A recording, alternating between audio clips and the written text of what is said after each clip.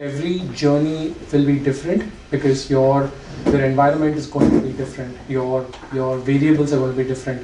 What I'm looking to cover in this session, hopefully over 90 minutes or so, is talk about my journey. In many ways, you may be able to find parallels in your own journey from there, and then we'll talk about how to tackle the early days when you're looking to become a PM. What is it that you need in terms of skill sets? What gaps will be staring at you when you go for your interviews? How do you address those gaps? And then, assuming you make it to the other side and you become a PM, how do you be successful in being a PM? That's the area I wanted to cover. I had done this session, I think about 6 months ago, and back then there was enough feedback and demand for me to come back and do the session again. That's the reason I'm covering it again this time. In terms of my background, specific to product management, I've done this for over 8 years now. That was from about 6 months ago, but yeah, I've been in product management alone for about 8 years, and across that 7-8 year life span in product management, I've built 4 different families of products, each family having then multiple products within it. And that spans across my time at Cisco, my time at Aerohive. Those two are the primary places where I did product management. In my current role at Splunk, I'm more involved in the outbound side of product management, less on the inbound side. So I don't do as much product development style inbound product management. I'm more focused on customers, sales, field, on that side of the aspect of the PM responsibilities. Over this time, over these 7 years, I have seen products going from concept, business case development, the very early days, all the way up to design, all the way up to launch, and then sustaining it, and then finally doing the end of life. So I've seen the concept to grave of multiple product families, so I should be able to talk to that as well.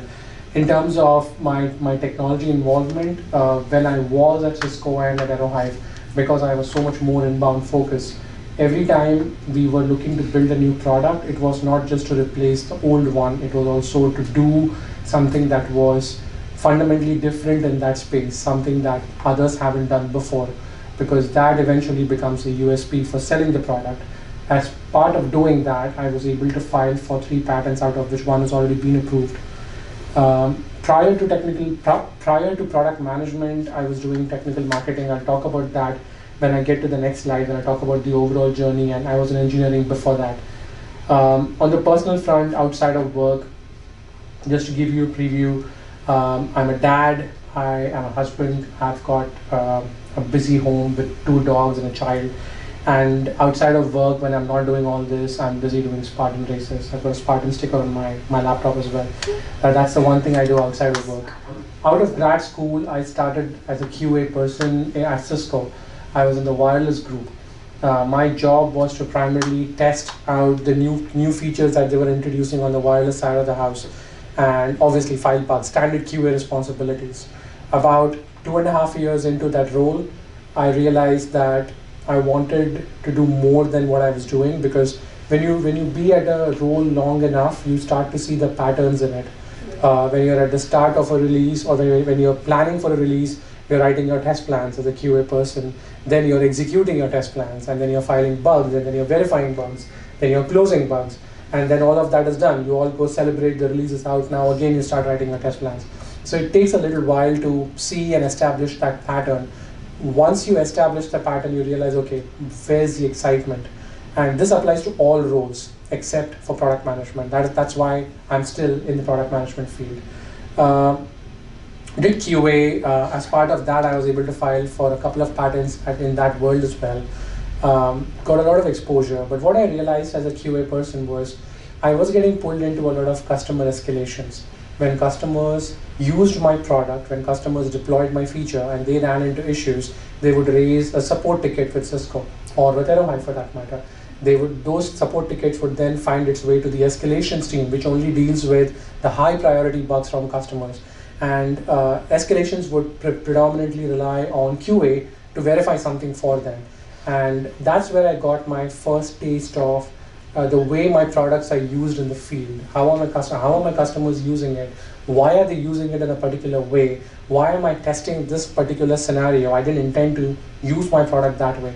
So So that opened up my my mind to all the ways in which customers use the product, and that made me more curious.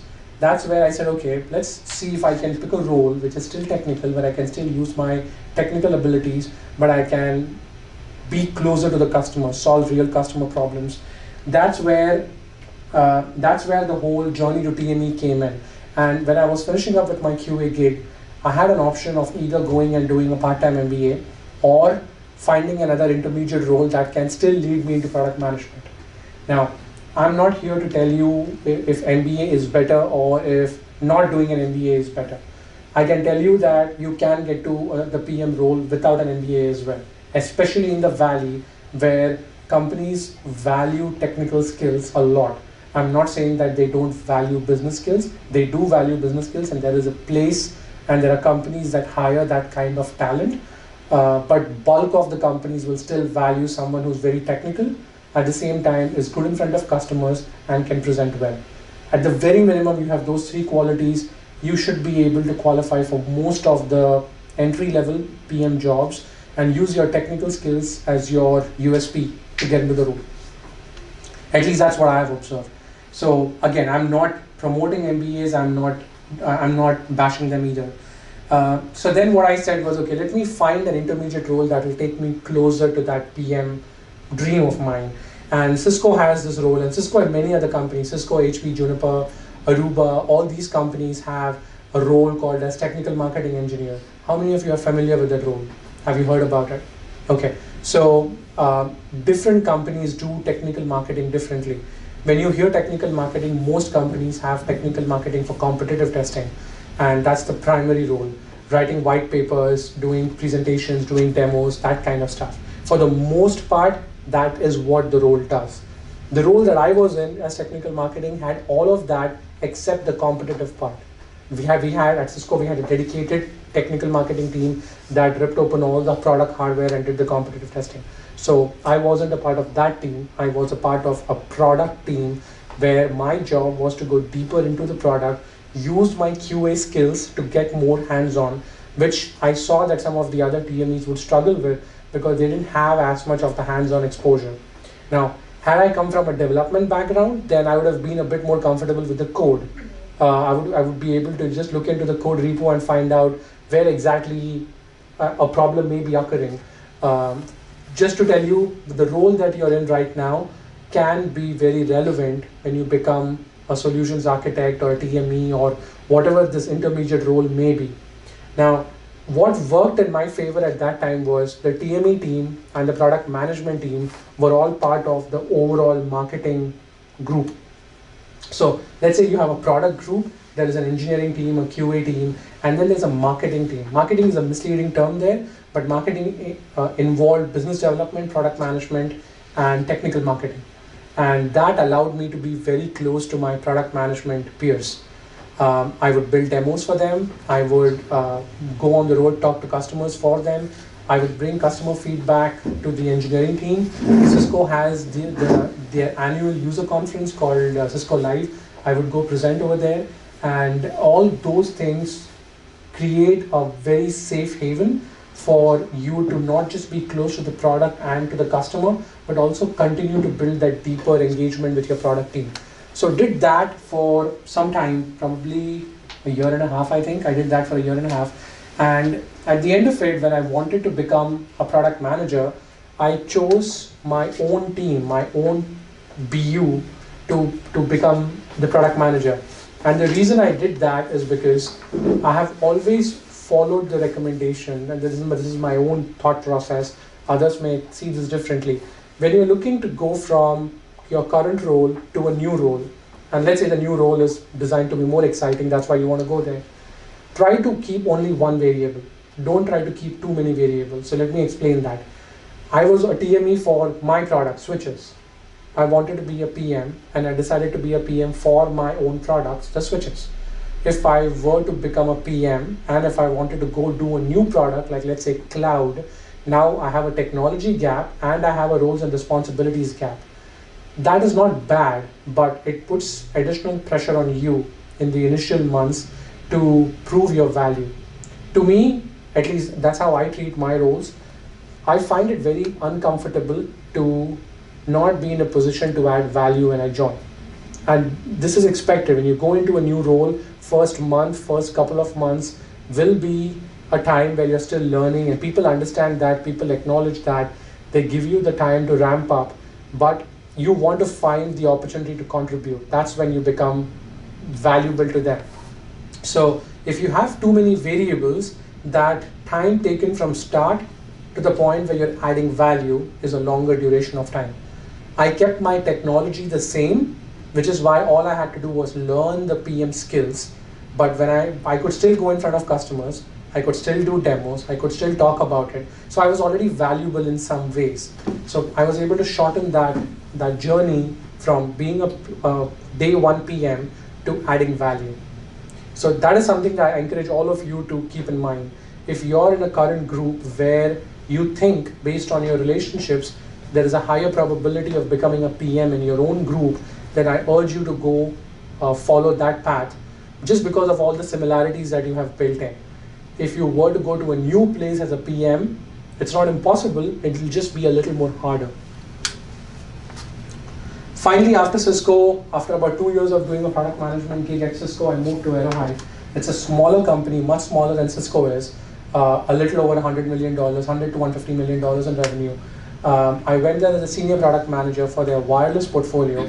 By the time I was done, I was owning the entire product portfolio except the new cloud platform. So I had all of hardware and the legacy cloud platform and the embedded OS in my team, and I had a team reporting to me over my 4 years, going from the wireless guy to having the whole portfolio minus the cloud. So I was able to grow and I was able to learn a lot about the product management role and its responsibilities and its challenges and a whole bunch of skills that come along the way in that small company. Could I have learned those at Cisco? I could have. Just being a larger company, it would have taken me a little longer to learn it, that's all. But that experience from Aerohive was very, very invaluable for me, because I literally saw the entire lifespan of being a product manager, from the early days, building a business case, all the way up to announcing end of life on the product. And then finally, I finally moved into Splunk with an intent of doing field-based product management, field-facing product management. I think I have a typo there, it says engineering. It's not engineering, it's field-facing product management. Should correct that. So yeah, and today my role and responsibility is on the outbound side. I'm focused on everything from understanding where Splunk sells, how do we sell into each of our segments, doing more of the outbound GTM and product penetration, analysis and things like that. So that's my focus today. From today's session, I want to walk you through the thought process of going from the time you decide. Some of you said you're still considering getting into product management. So I want to walk you through that early phase. How do you decide? What skills do you need? What to be ready for? What not to expect? All of that early phase. Then I want to talk to you about interviewing for the product management role. Then we'll talk about what kind of challenges you would face along the way, what kind of usual challenges. I can't get a complete list, but if you have questions, we'll get through that as well. And finally, I want to talk to you about building a solid 30, 60, 90-day plan once you become a PM, because to me, that's where by the time you hit 90 days, you should be adding value. If not, you have to figure out what's not working in your favor. But that's the plan I have followed. It's worked very well for me. That is something I want to spend some time on, and then we can wrap up. So let's talk about the early phase. Explore and understand why you want to be a PM and what does it take to be a PM. You need to ask yourself why. Why is it that you want to do this? And it better be a good reason. It better be that you want to solve customer problems, or you want to understand, you want a good career path ahead. Find out your why. Everyone's why is different. It's necessary to understand that. And the reason it's necessary to understand your why is because when you start interviewing for the role and you start facing roadblocks and you start facing rejections and you are contemplating if I should continue down this path or not, that why is the one that will keep you afloat. If your why is not strong enough, you will quit and you will go back to doing what you were doing. So have a solid why. What if it doesn't work out, and what if it does work out? If it does work out, we have a plan that I'll take you through. If it doesn't work out, you have to understand where is it that you're lacking, what skills should you be plugging in, and what gaps you should be plugging in so that you can have a successful interview. And an interview is not as linear as it looks. It's really complex because you're dealing with people, and people means you're dealing with all kinds of variables. The people have all kinds of biases about what they're expecting from the candidate, and you're dealing with that. So when you face rejections, it's not as much you as much as it's about them having expectations off of you that you may not be meeting. The one thing that I highly encourage everyone to do, and this is the easiest and the cheapest form of assistance you can receive, talk to people in your existing group. If you're in a group and if you know people in the PM team, go talk to them. Take them out for lunch, take them out for a coffee, talk to them. The reason I don't recommend talking in a regular office setting is because they have work, you have work, and people tend to let their guard down when they're outside work. When you go for a walk, when you go get a coffee, when you go get lunch, people are more relatable and they are willing to help out and give the guidance that they need. It is just how human beings are. It's just psychology. It's nothing, there's no rocket science to that. Do your own SWOT analysis. While you're figuring all this out, ask yourself, what are your strengths? What do you bring to the table? If you were a PM hiring manager interviewing, what would you expect from a given role? Are you meeting those strengths? What are your weaknesses? Where are your opportunities to improve yourself, and what are the possible threats? It's less about strength and weakness more than anything else, and possibly opportunity, but you need to be true to yourself to understand where is it that you lack. Finally, you have to understand that it is a PM role that is very, very diversified and very, very versatile in its day-to-day jobs. If you remember, I told you of all the roles in my career, I have stayed in the PM role the longest. The reason for that is there is so much to do in the PM role. Everything from writing epic or writing a user story for your engineering team to build in the next sprint, to immediately switching off of that zone and going into product positioning for the upcoming launch, switching off of that zone and now talking about pricing and competitive analysis, switching off of that zone and now building a business case for a new product. They are all very, very different skills, and the fact that you're switching from one to the other is what keeps things very interesting. You could argue that there is a pattern in all this as well, but the fact is the patterns take so long to repeat that it keeps you interesting enough, and it keeps you interested in the role. So that's the reason why I think the PM role is very unique compared to most others in the industry. And the other piece is, once you figure out what is it, what is your why, and how you would prepare, now it's time to prepare. Once you know that you want to be a PM, go down the path, understand what is it that you're preparing for. If you have decided that you want to be a product manager in your company, maybe in your own group, then you have already addressed some of the variables. You know the people, you know the product, you know some of those things already.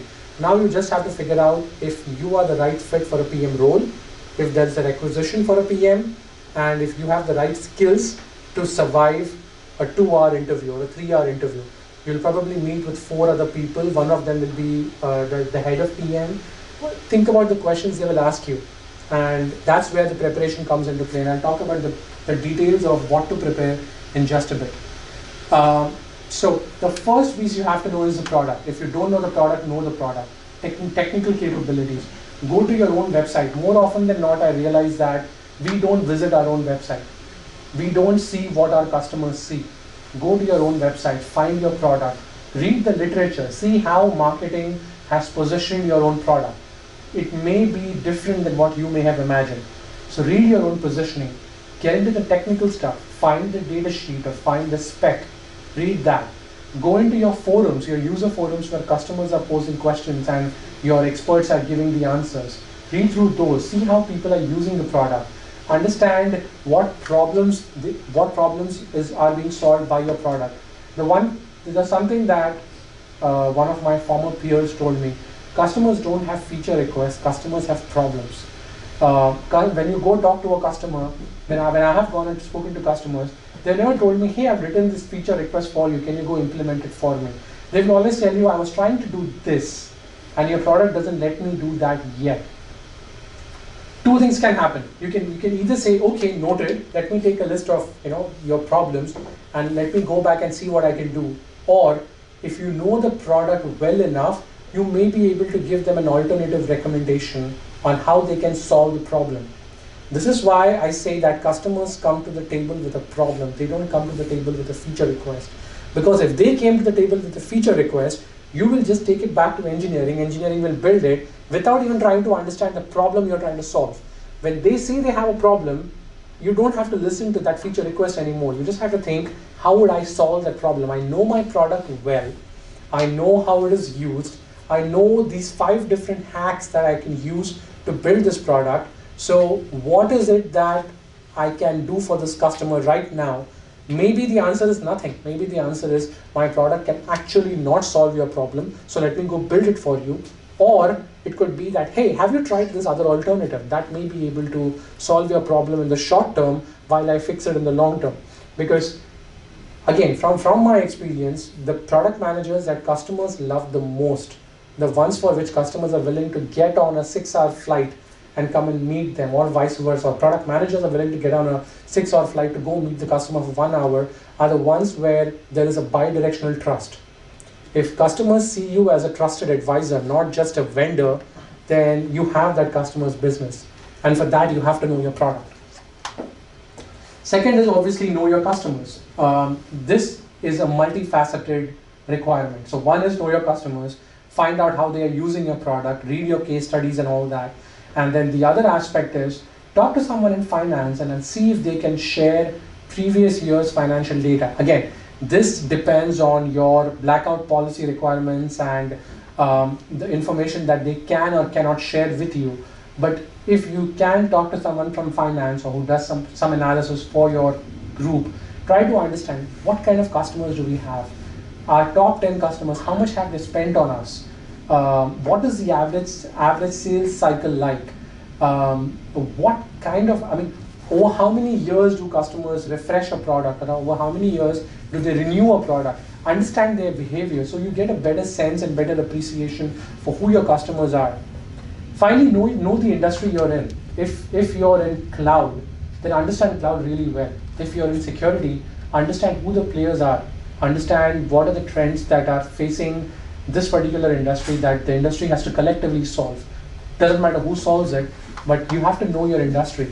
You have to understand. One recommendation I give, especially for most technologies, there is a research a research company called Gartner.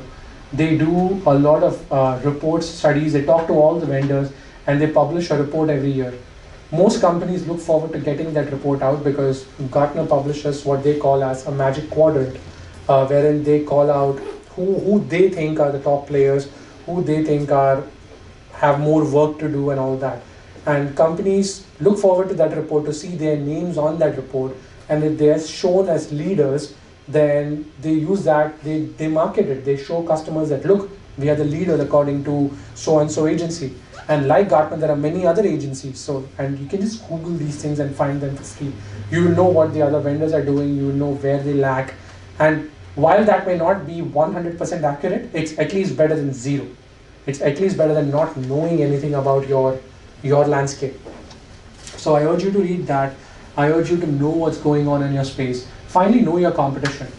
I don't expect you to know your competition as good as you know yourself, but the closer you are to understanding what is it that works for them. Is it product? Is it channel? Is it go-to-market? What exactly works for your competition? Why do you lose against your competition? That's more important than finding out why you win against your competition, because everyone likes a success story. No one wants to talk about the losses. Go find out why you lost, and that will give you more learnings. Now, the reason I'm asking you to go through those 4 aspects is because if you know enough about all those 4 parameters, your interview will be so much different than going in and saying, hey, I want to be a PM, I just don't know much. No one wants to hire someone who doesn't know much. If you know that, if you can speak five minutes average on each of those topics, they at least know you have done the homework. They may still say that you're not a fit for the role, but they will always respect hard work. And that builds credibility for a future role. Because this happened to me once. I went and prepared for an interview, and I was asked to go talk to a certain manager who had a requisition. I spoke with him. In 2 minutes, he decided that I wasn't the right fit, but he saw that I had done the homework. So he recommended me to another peer of his who had an opening, who was willing to accept someone who was more junior. So that always comes in handy. Hard work will never go unnoticed. So make sure you focus on those 4. If there are any other aspects that you think are important, just go study. That's fine. It's always possible. The one thing I didn't include there was just learning more about product management. They may ask you, what's your previous product management experience? And you may say, I'm not a product manager, I want to be one. And what works in your favor at that time is how much you know your own product and how much you know your own space. In terms of picking up product management skills, a lot of these product school videos are on YouTube.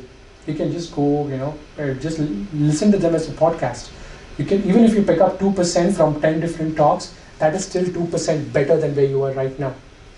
I used to do that a lot, and it helped me immensely. And not just product school, there are so many other sources, so many experts who just share their opinion. That's just a free resource that you can go tap into. Once I moved into the product management role at Cisco, I did take a 1-week certificate course at UC Berkeley. Now, I'm not saying that is the only way of getting in. It was a good course, but that's not the only course in the industry. Most organizations are going to need someone with prior PM experience, which is why the hunt will take a little longer. Most of them don't want someone who will have to come in and who will have to learn and then become productive. Remember the earlier discussion where I said you want to get to the point where you can add value quickly. They all are looking for someone who can hit the ground running and add value right away. Even they understand it's not ideal. They will not be getting that candidate. But the closer you are to that, the better for you. Moving to PM within your own role is good. Yeah, question. What do you suggest if you're at a company that either doesn't have product managers or a company that you don't see a future with getting in when you don't have PM experience? Okay, so I'll just repeat the question. So what would be the recommendation if you're in an organization that doesn't have product managers, or you believe that there isn't as much potential to be here, correct? Mm-hmm. So I would recommend 2 things. One, if I find it hard to believe that you wouldn't have product managers, but would you have someone similar to product managers who would interact and bring in requirements? Would you have any Yeah, we have more product marketing people, okay, but we don't have specific product managers. But they could be a tool for sure.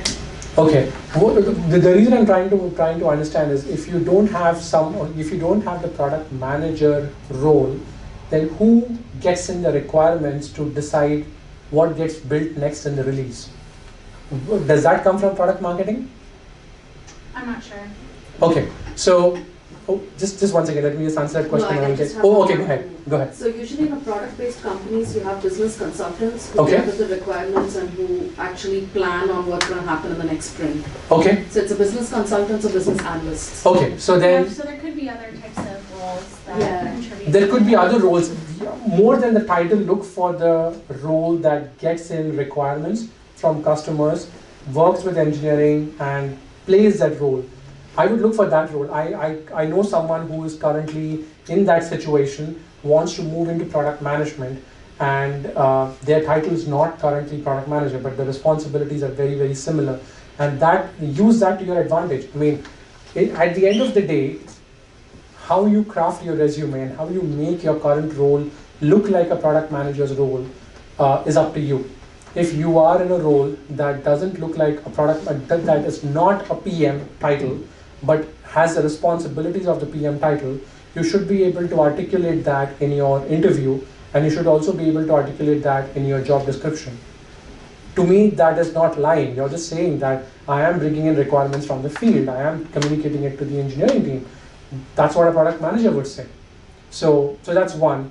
And the other piece, if you don't see as much scope within the organization, so that's a hard answer, but I'll still give it. The reality is, if you're not in a product management role right now, and you're looking to get into a product management role outside, I'm not saying it can't be done, I'm just saying it will take longer for you to get into a product management role outside, because one, you're changing company, and two, it depends how desperate they are to fill that requisition, and if they're willing to accept someone who hasn't done product management before but shows promise. So I would rather pick a product management or a product management like role in the current organization, and then use that as the catapult to get out into a company which has a regular product management team with those responsibilities. But that said, I wouldn't discourage you from looking out at the same time. You should still look out, because there are still organizations which would hire junior product managers where the expectation is that you will learn a lot more on the job. No one's expecting you to build a product roadmap on day one, or no one's expecting you to come up with a prioritization or your strategy for the next 3 years. I mean, a junior PM role, no one's expecting that. If you're coming in at a director level or above, or as a senior or a principal PM, then they expect you to know some of these things, or the skill to just get in, use limited information or just nebulous data, and throw something on the board that can start to at least have a conversation, if that makes sense. Look for intermediate roles that lead to PM. More often than not, coming from typically an engineering role and getting into a product management role, it's not really straightforward. This is why I've seen many of my former colleagues go to B school to get a part-time B school degree, and then they become product managers. Or during the B school that they're going through for 3 years, they find a PM role and they transition. It's worked out very well for them. That's a tried and tested path. I know many people who do that. What I'm saying is, even if you don't do that, and if you're able to find a similar intermediate role, you should still be able to make that transition. Because something like a part-time B school would take you 3 years. And don't get me wrong, B school teaches you a lot more than product management. People don't go to B school for just getting product management skills. B school teaches you how to start and run a business, which is a much bigger scope. So there's definitely value in doing that. But if your goal is to be a PM, then you can also find alternative roles. Some of the examples are, you could look at a field-facing or a customer-facing role. It could be a systems engineer, it could be a solutions architect, it could be a technical marketing engineer, it could be any of these intermediate roles where you can still harness your technical skills, get in front of customers, and then you do that role long enough, and now when there's a product management opening, the value you bring to the table is you know the product, you know your customers, you somewhat know your industry, and you somewhat know your competition. So you're checking 2 out of those 4 as a slam dunk, and the other 2 are, you can at least talk to them about it. And that is a good transition path. It worked for me, it worked for many of my friends who are looking to go through a similar transition. So I do believe that that's a viable path. If you're looking to solely get into product management, if you're looking to eventually go into entrepreneurship, and if you want to learn more about that, by all means, B school is a great option. Talk to PMs, I spoke about it. Now let's talk about the journey getting into product management. So I did touch upon these 2 pieces. I just spoke about these 2 pieces. What I'm trying to convey here is, you just don't have to be in engineering. You could be in any of the other fields. By the way, I know people from each of those disciplines who have made their way into product management today. So when I was building this slide, I had them in my mind. I had those examples in my mind. I said, okay, do I know someone from training and education? Yes. What did she do? She went for this intermediate role called systems engineering, which is a technical arm of sales. Understood the product, understood the customers, same drill from the previous slide. Got to know 3 or 4 out of those 4 objectives, and then when the right time came, they just found the role that was open, interviewed and got in. So product managers, product management leadership are always looking for candidates who can bring in something that their team doesn't have today. And if you have one of those skills or more of those skills, then that will always work in your favor. Go to MBA if that's what you want. If not, look for the alternative role. get into product management. There was another piece that I wanted to discuss here. Maybe I had it in my other session. Even product management, for those of you who don't know, at least I have seen the role evolve over the past 9-10 years. 9-10 years ago, I was used to seeing bulk of the job openings looking for product managers, just product managers. They expected the person to know the product, they expected the person to be technical, so engineering facing, and also good in front of customers. Over time, I have seen that as Agile and sprints have taken over, the demand of time from product managers to be inbound has tremendously gone up. They are more closely involved in stand-ups, in sprint planning, in delivery, in post-mortem, and all those different aspects of a sprint, that they aren't getting as much time as they used to in the past to get out there and talk to customers, talk to the field. And that is almost causing the industry to look at product management in two different angles. You will still find the traditional product management roles which require someone to do both, but you will also find technical product managers. You will see these job openings, technical product managers.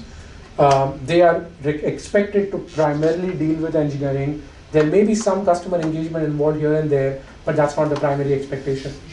And then the other one, which is more outbound and strategy focused, where you're focused on finding the next big opportunity, quantifying the market, TAM analysis, building a business case, talking to field, going for QBRs. The spectrum of roles and responsibilities change. You may be on the road a little more than you will be in the technical PM role. So I'm seeing that. That doesn't mean that product management means you'll only see this or that. You will also find the traditional ones which have both. But if you just go back home this evening, look into LinkedIn for job openings as product manager, and scroll through about 100 roles, and you will see the distinction that I'm talking about. There will be inbound, there will be regular, there will be outbound as well. So you have to ask yourself, where is it that you want to start from? More often than not, if you're starting off, a technical PM is a better fit, because you probably are coming from a technology background, from an engineering background. You want to be good at that, and then once you're good at that, you can always pivot into an outbound PM. If you remember in the second slide I had told you, try to make one change at a time. Don't try too many variables. If you already are a PM and you're inbound, all you have to do is switch to outbound. That's one variable. If you are not a PM and you want to become a PM, try to keep the other variables constant so that the transition is easier on you. As you get into interviews, understand that you're dealing with people, and people means variables. You're dealing with their own backgrounds and biases. What if you're interviewing with someone who has an MBA? They may be expecting you to have an MBA as well. What if you're dealing with someone who has a very strict set of requirements for the role? I need this person to come from a consulting background, or I need this person to be a hands-on networking expert. I have seen roles and responsibilities where they expect the PM to be capable of coding. Now, that's not a traditional industry requirements, but role requires it, and you have to read into the role and understand that if you can satisfy the requirement or not. What is their appetite for non-product manager? So this is where I was talking about, you want to be a PM, you're not a PM, you're interviewing for a PM role. What is their appetite? Are they open to it? Are they not open to it? So that's the other piece that you should look out for. Timing. Are you at a point where you have enough time? Are you willing to go through multiple rounds, or have you just been interviewing for a whole year and you're so saturated that you don't want to do this anymore, but you still want to go do an interview? Or you just don't care, you're just going to go through each interview after another, rejection doesn't matter, just keep powering through it, which to me is the right attitude, but it's hard to stay upbeat the whole time. Right after this slide, I'll share a personal example to that effect as well. Finally, urgency. If the hiring manager has a requisition which has to close in the next 2 weeks, or they lose the requisition, now they are willing to be more flexible. They are willing to accept someone because they don't want to lose the rec.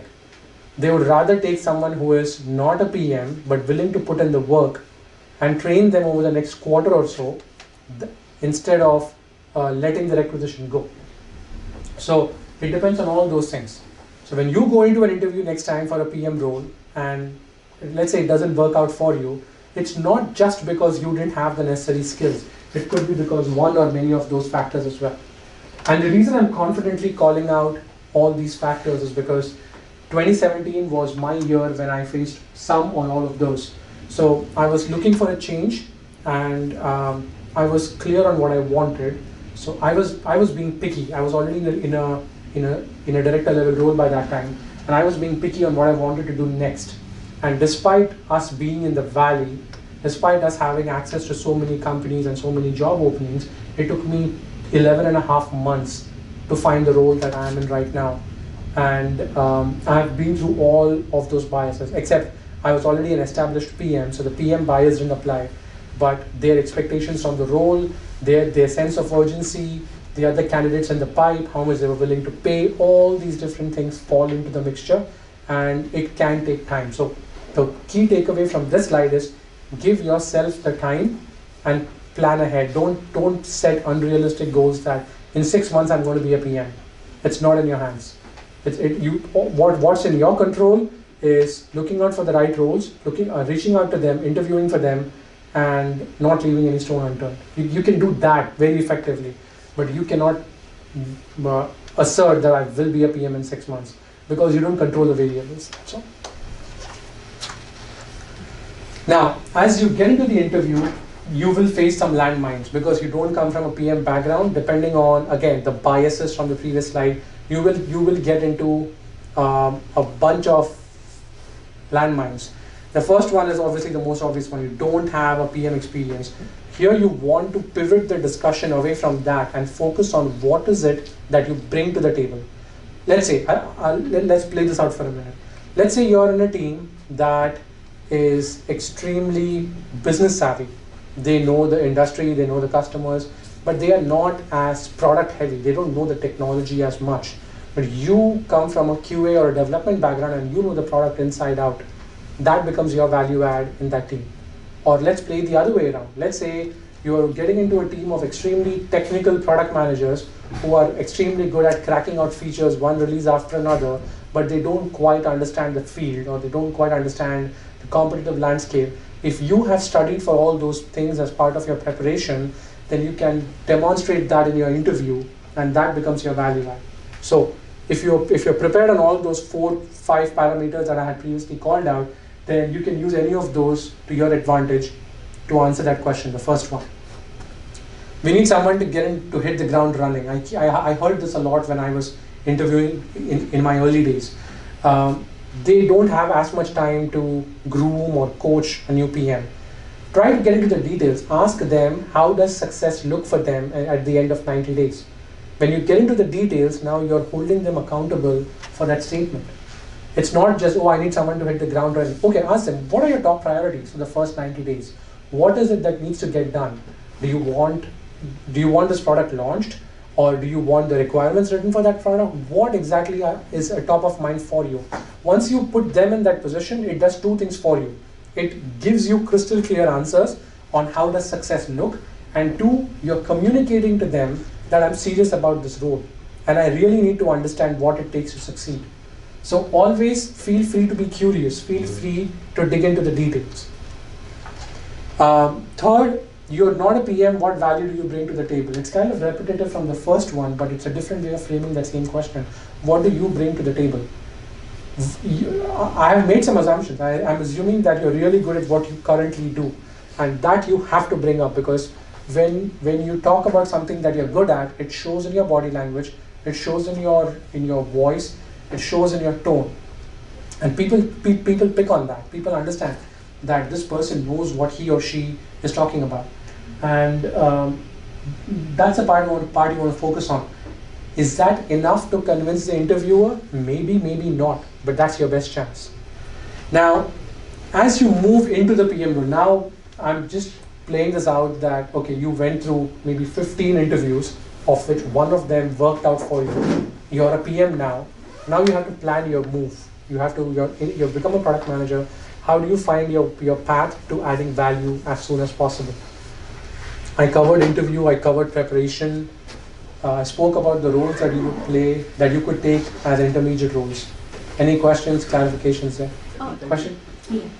So where will you place Scrum Master role who is coming from an engineering background and day-to-day basis he or she is interacting with product managers as well as the engineering team together to come up with the release planning, sprint planning and to know the products? Where do you place that role in this? To me, they still fall in that one hop away from product managers, because they are still interacting with product managers. They're adding some value to product managers, and in my eyes, the value that a Scrum Master brings to the table is the connections that he or she has. Yes. So you know everyone from the ones who are writing the code to the ones who are planning the go-to-market to the ones who are doing the customer, who are doing the field enablement. To all of those little aspects, and that is a value you bring to the table. You know those people, connections matter. You would imagine that it's no people. No, you know processes as well. Right. You know people, you know processes. All you have to do now is understand your product management specific skill sets and spend the time in knowing the product, knowing the competition, those things that I called out. So I would still keep it one hop away. Question there? Yeah. So just to add on to her question, Yeah. there's a thing called product owner Yeah. about Scrum Master. Yeah. So it's like my question to you is, it's equivalent of product manager, but does it fit in outbound or does it fit inbound? To me, product owner is in many ways more inbound than outbound, just because the scope of the engagement is more on the inner circle than on the outside.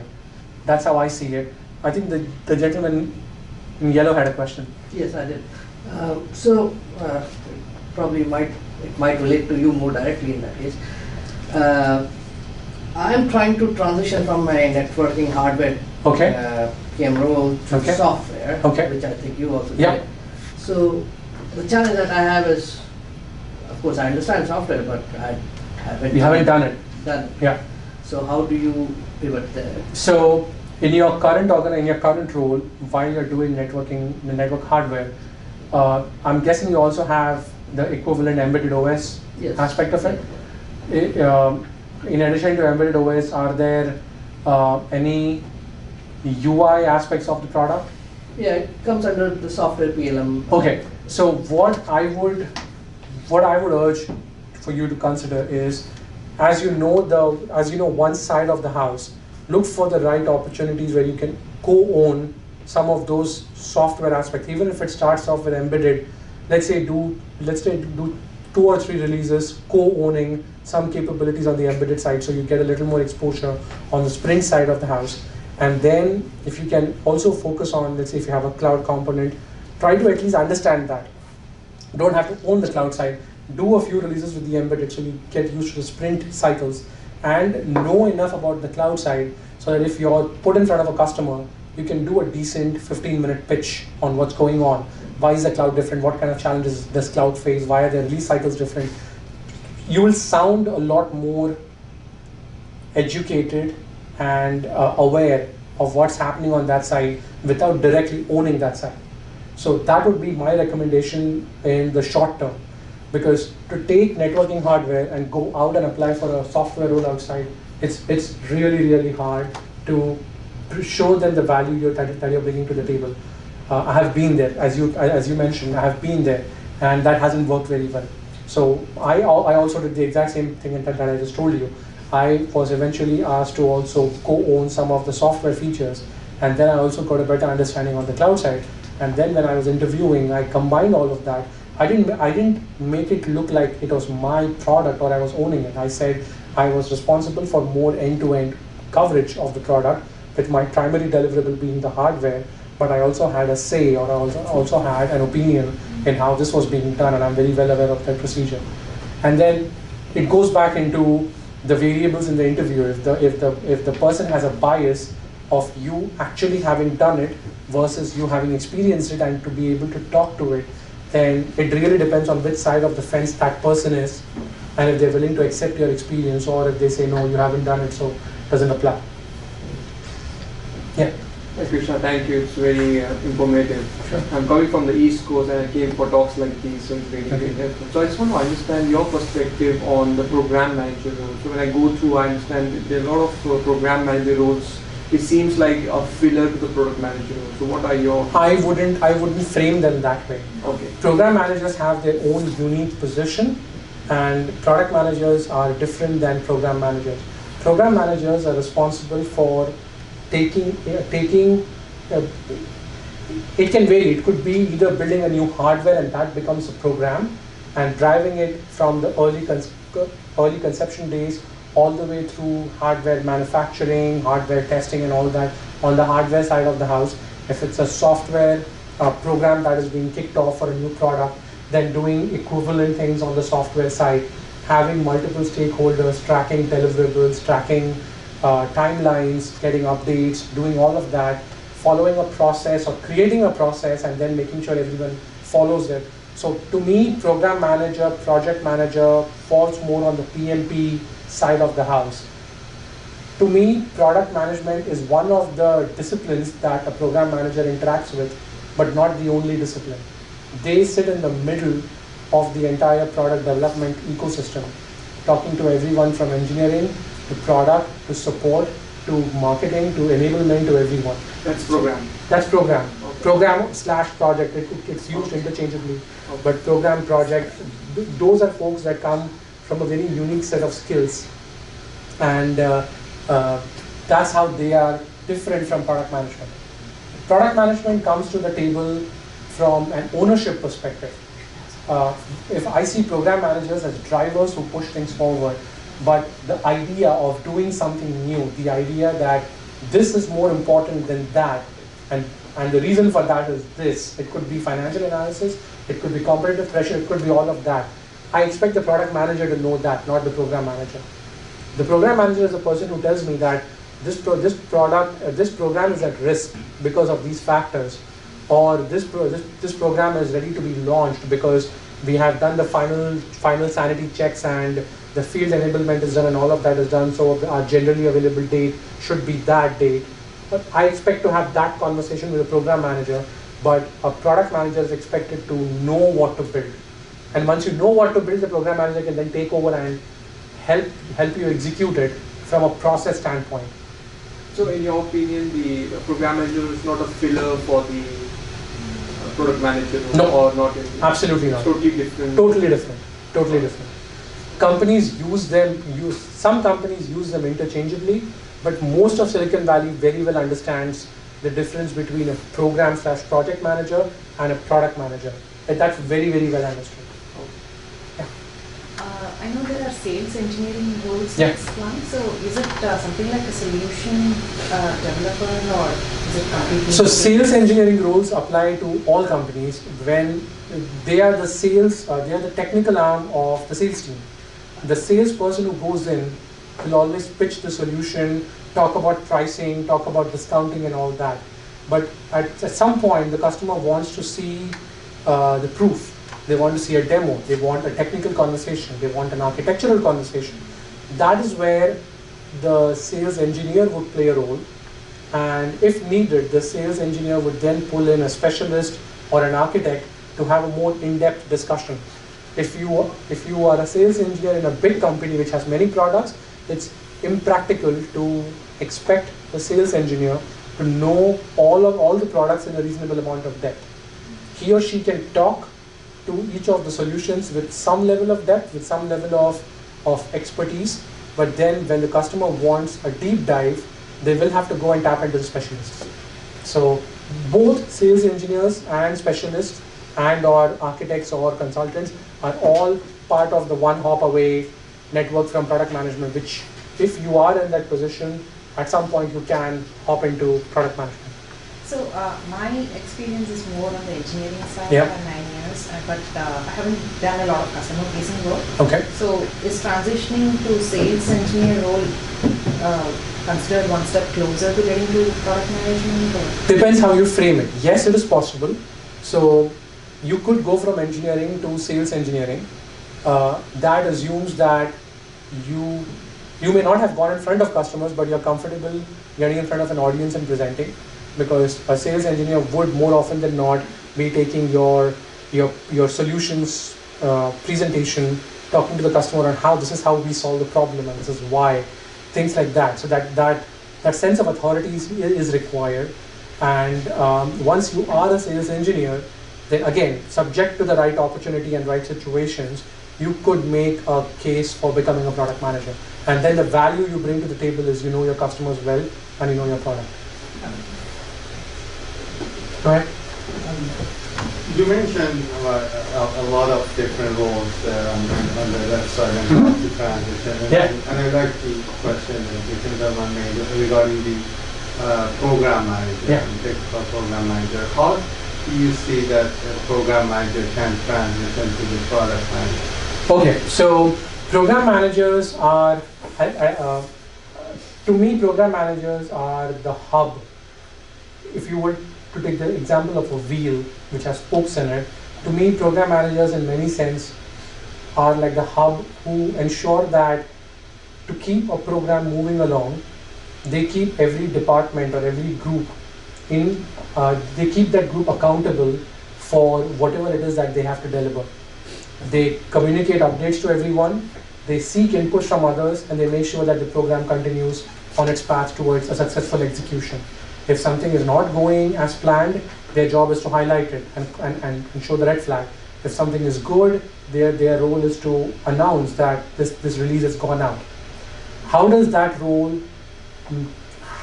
role make a play for a product manager role?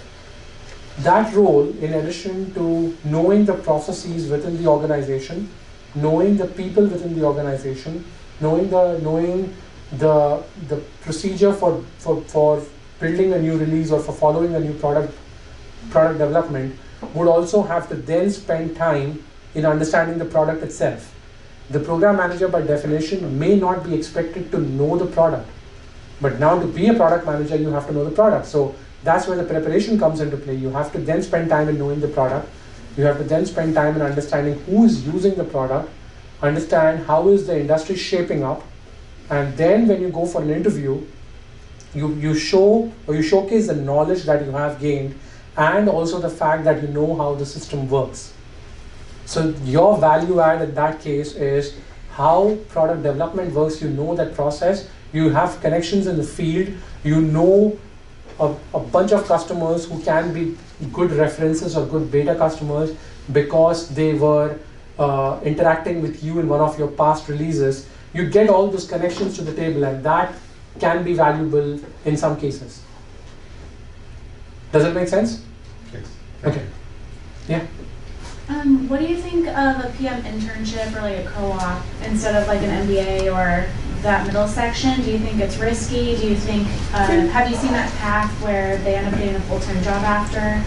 If you, I've seen it becoming a full-time job in cases of students who are still in grad school or undergrad going and doing an internship, and they do a co-op, a 6-month co-op or a 3-month internship, and that now gets on their resume. And depending on the company's hiring policy, upon graduation, they can come back to pursue a full-time role as a product manager. So I have seen it working in that context. I find it hard to see how someone who may be in a regular full-time role take time off of that to go do a 3-month internship.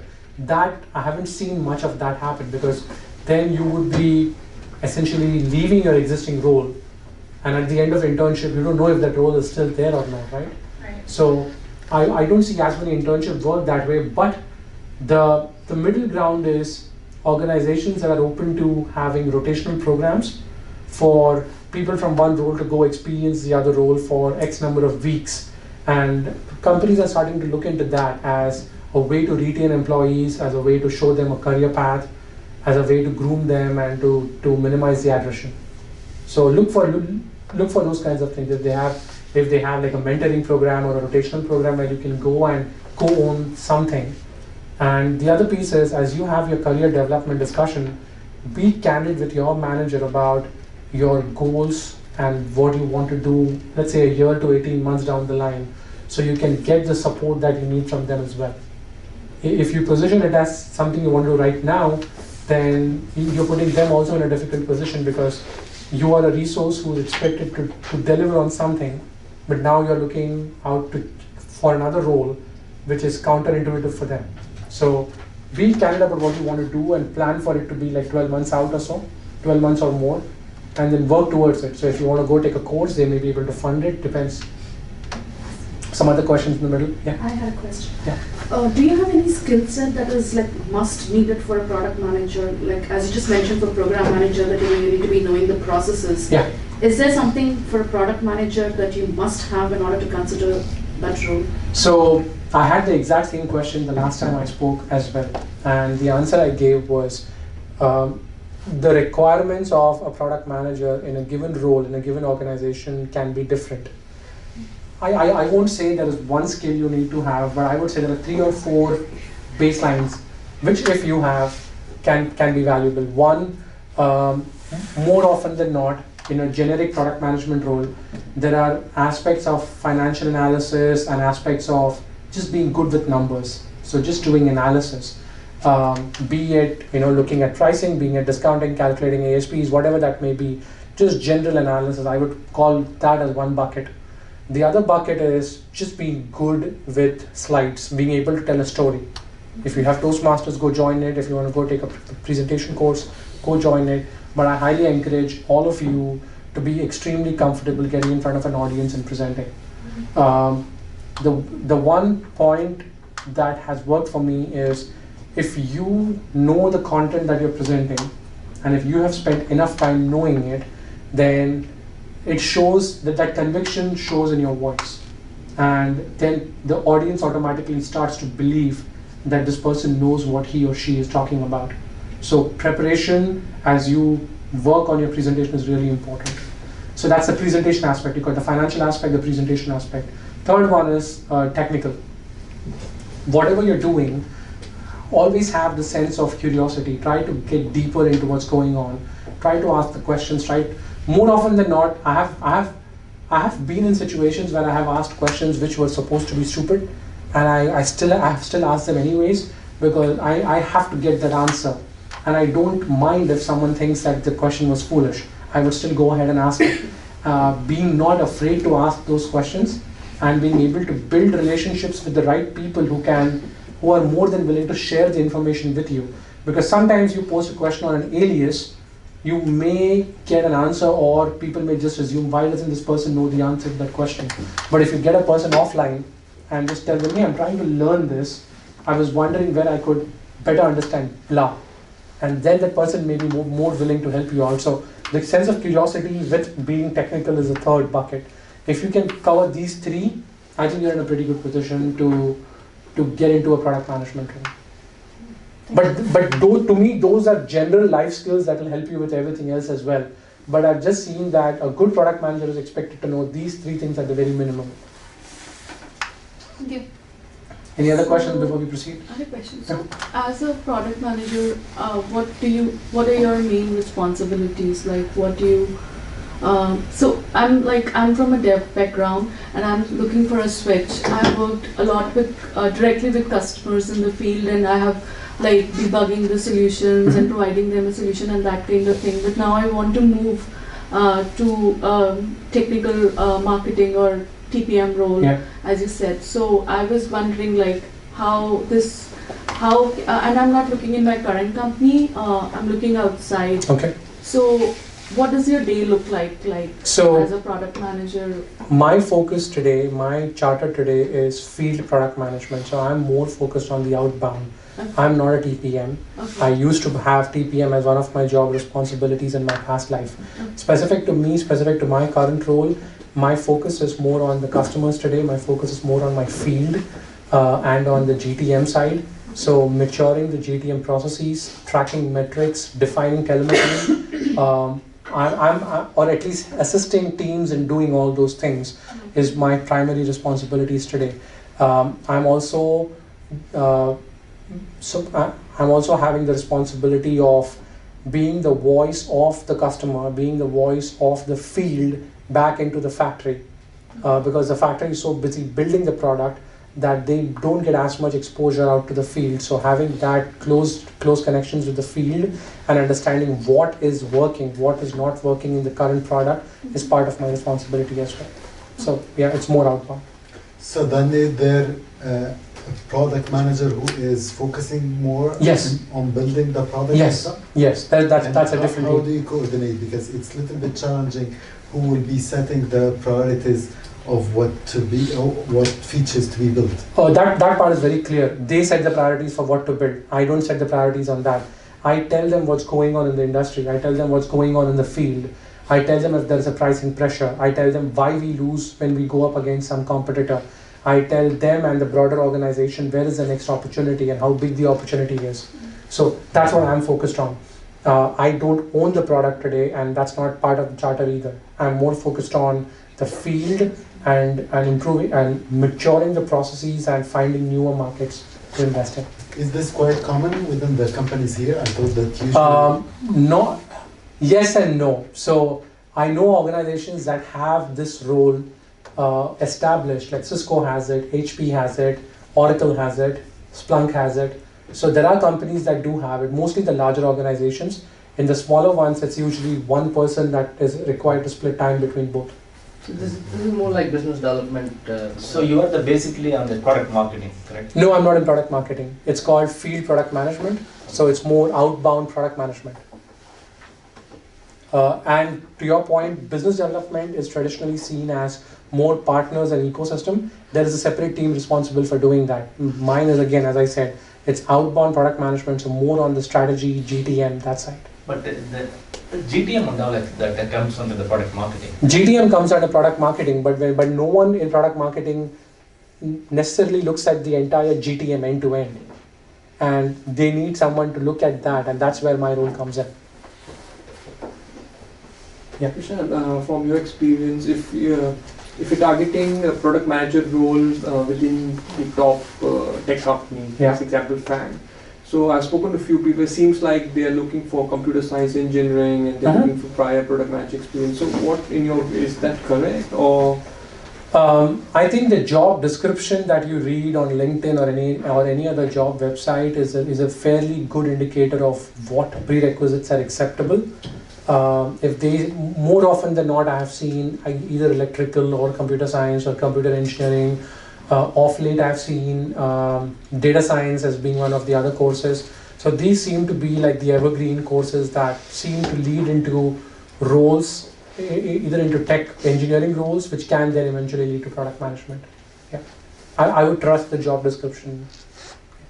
When a hiring manager is looking at your resume, do they just go by the role that you have worked in your previous company, or as you just said, do they go through the description? Because I am from a business consultant. I have a background of business consultant. I do what a product manager does, and I work for a product management company.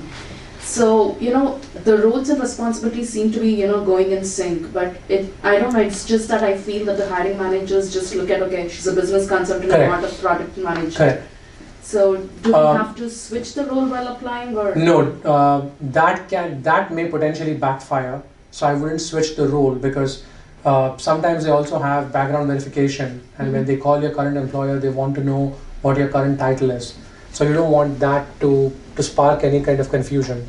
I wouldn't change on that. The hard answer is, some people decide based on your current title, some people will read the job description, but more often than not, there is usually a recruiter who from the organization who will shortlist your resume before it goes to the hiring manager. And when a recruiter shortlists your resume, more often than not, he or she will reach out to you to understand more about the role. To me, that is the opportunity for you to tell them that while my title is business consulting, I have been doing these 10 things which a typical product manager does, which is why I am a good fit for this role based on the job description you have provided. And I would call it out exclusively for them to highlight that, so that the hiring manager has a context, because without that context, the hiring manager is just going to move on. So that's what I would do in that situation. So the product owner role is different from the product manager. Product owner is morely inbound with the team, development team, and then they interact with product managers as well, right? So that's a difficult question to answer, and I'll tell you why. The whole agile sprint culture in Bay Area has been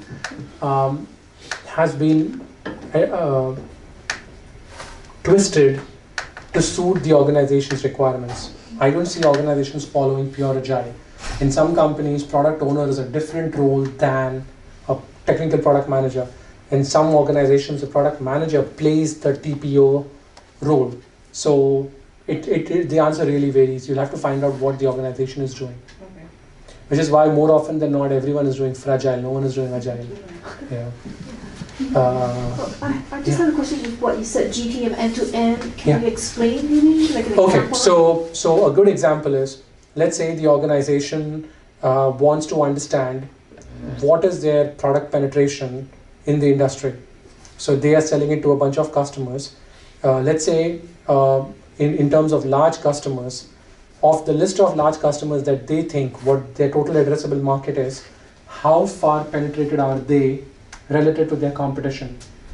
One, you need to understand that. Once you understand that, now the question is, okay, where is it that you think you should be relative to where you are now? Once you know where you should be, then the question is, okay, what kind of go-to-market motions are required to get there? What kind of discipline is required to get there? What kind of frameworks do you need to have in place? You can't just randomly build campaigns and just go let them out expecting product penetration to improve. There's a certain level of discipline required to be executed, and there's a certain framework that needs to be put in place.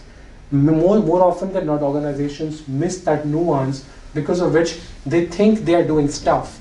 But as I say, right, the difference between a rocking horse and a running horse is the running horse is making progress, the rocking horse is just moving. So how do you not get yourself in the position of being a rocking horse? Is kind of the example that I would give. So like capacity planning, like when you're more focused on the GTM side, you have to understand what your current capacity is and what you can do.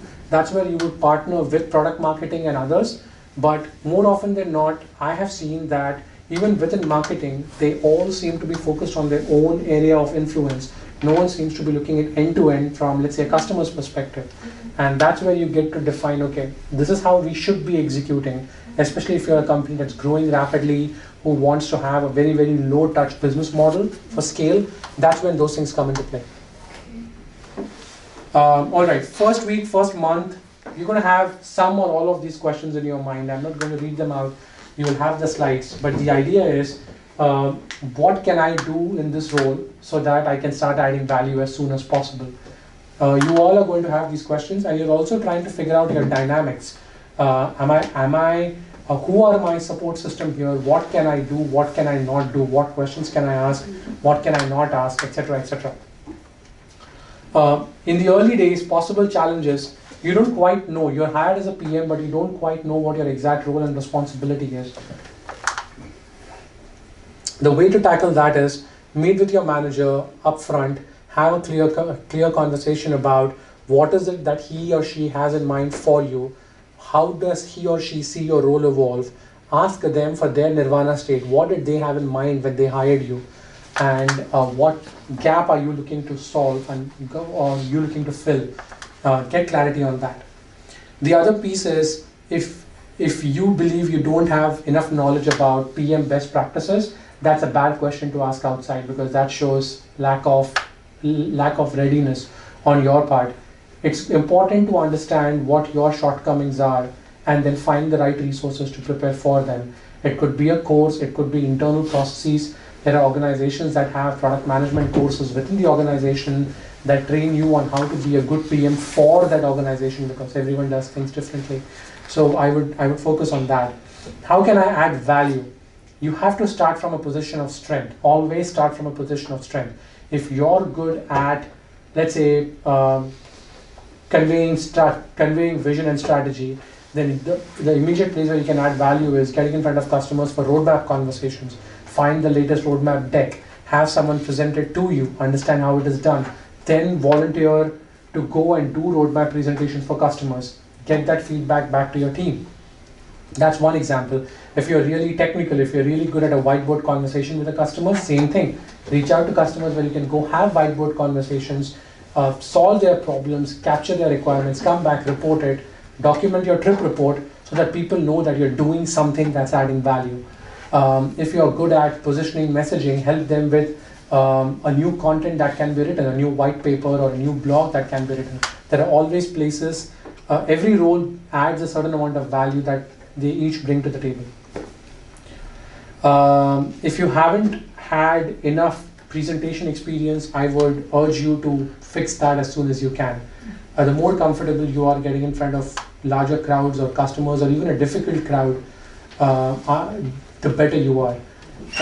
I would urge some of your peers who, let's say you are good at vision and roadmap presentation, you're not good at a technical presentation, pick a technical deck, have a subject matter expert be your audience, and have them be a very difficult audience. Have them poke questions at you and see if you can answer questions. If you cannot answer questions, ask them for the right answer that you should be having.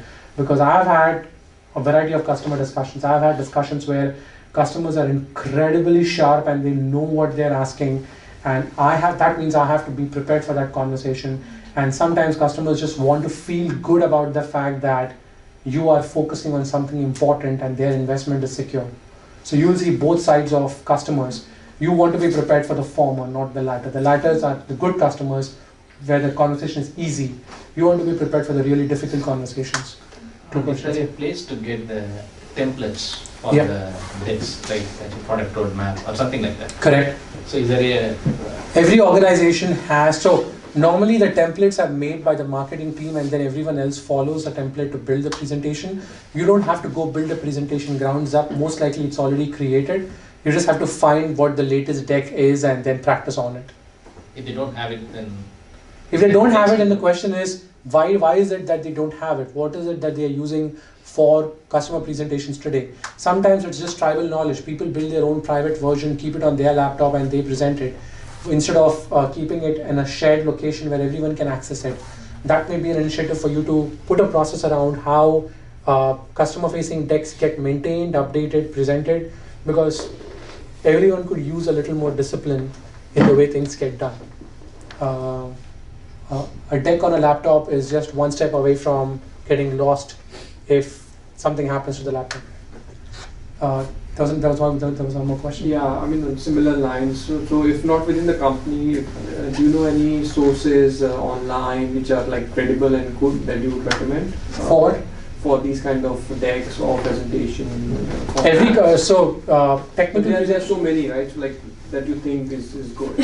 So presentations are generally unique to that company. Okay. And if anything, those things don't get discussed unless there is a non-disclosure agreement with the customer.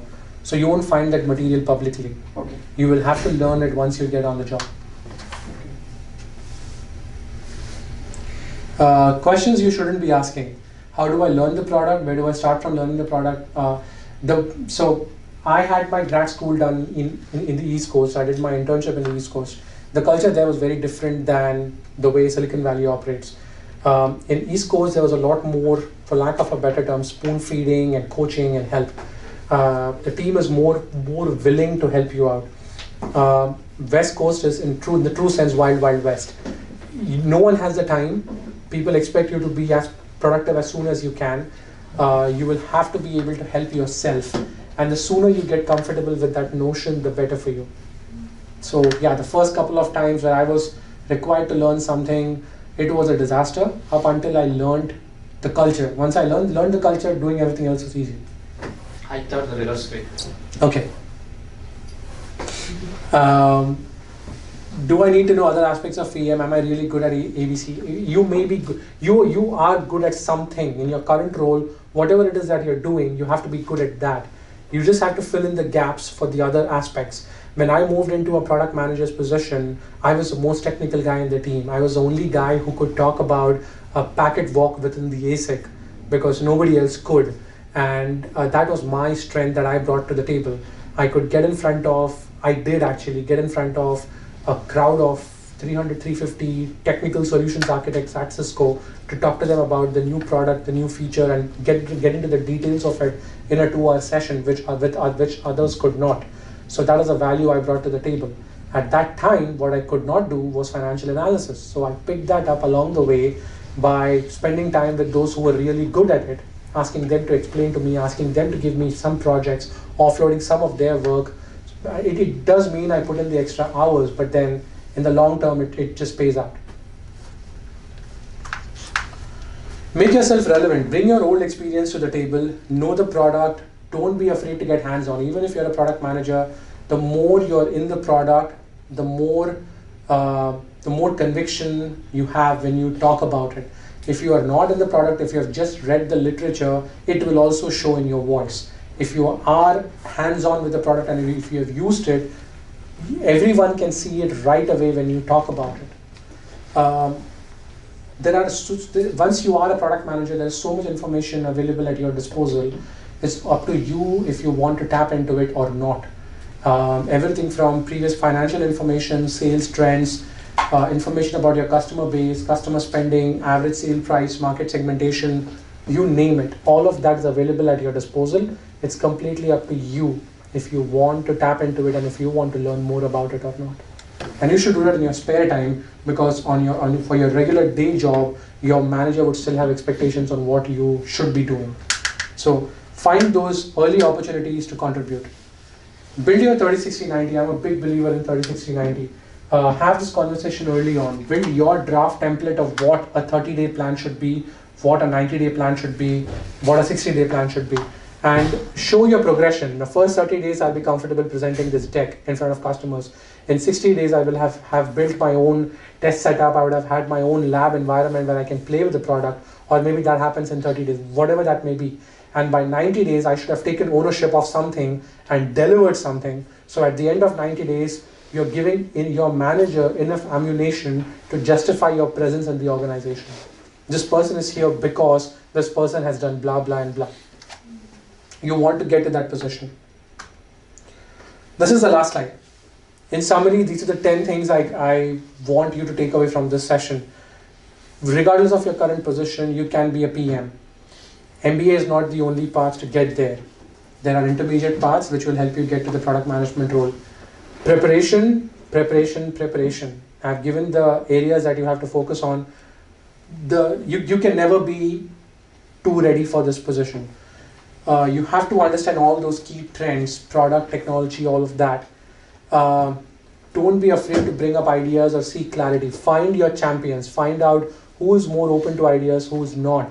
And bounce off your ideas with them before bringing it to a larger audience. Some people are just not comfortable bringing up an idea in a larger crowd of people who know what they're talking about. Find the softest target and go talk to them about it. Be an excellent storyteller. Regardless of you knowing the product or not, be an excellent storyteller. Go to your customers, go out to the field, go talk to your customers at least once a quarter, if not more often. Find the customers who are having a pain point right now. Find a customer who did not bring your business to you recently. Go talk to them. Ask them, why did I lose? Tell me more. They will appreciate that. They will remember that for the next time. Always build a good relationship with your one-hop counterparts. If you don't have the respect of engineers, product marketing, sales, customer support, business development, all the surrounding functions, it will be hard to establish yourself as a good product leader. They all look up to you as the person who knows what to do. They all look up to you for guidance. You have to build that trust with them.